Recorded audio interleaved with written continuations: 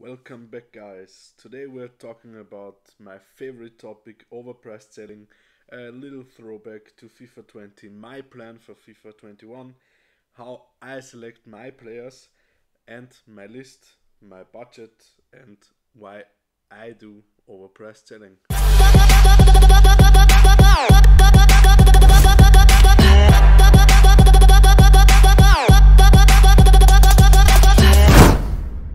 So the throwback to FIFA 20. I started with overpriced selling in December. Had 2kk transfer profit in the beginning and ended up with 12kk on my main account till the team of the season. And then my account was banned because I sold my coins. Bought two other accounts, and on the one you can see I made more than 1kk in a week. And with the two other accounts I made around 8kk within 3-5 months. And now we're going on to my plan for FIFA 21. So what's my plan for FIFA 21? My goal is to reach 20 million transfer profit just with overpriced selling. How am I getting to my 20 million transfer profit? For example, I buy Belarabi for 5.4, 5.5k and I will sell him for 9.2 start price to 9.7 by now, and sometime in the future he will sell, and I've got nearly 4k transfer profit. Currently I got like 51 players on my list.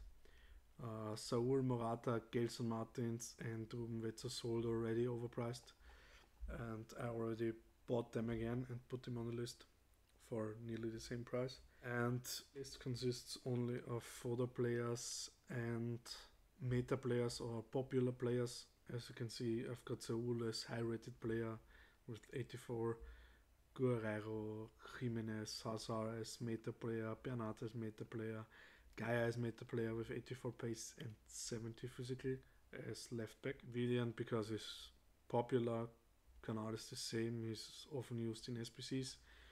Belarabi as the Bundesliga right mid meta player. Promes as offensive midfielder. This year with the change last year he was a left forward. And Anderson Talisca as Brazil SBC player or CSL midfielder. And so the list comes together. Just to name a few examples of what players are on my list. Why do I use overpriced selling? Just because it's so much time saving. You only have to invest like an hour per day, and every hour just like 1 minute to put every player again on the list and relist them. And why does it work? Because there are so many laser buyers or people that don't know the prices, and they're just searching for the player they want to pay the price they find and just the first player. And that's why overpriced lists nearly just sell at the end. Yeah, I hope you enjoyed the video. Follow me on Facebook, Instagram. I hope you had fun, and we will see us again.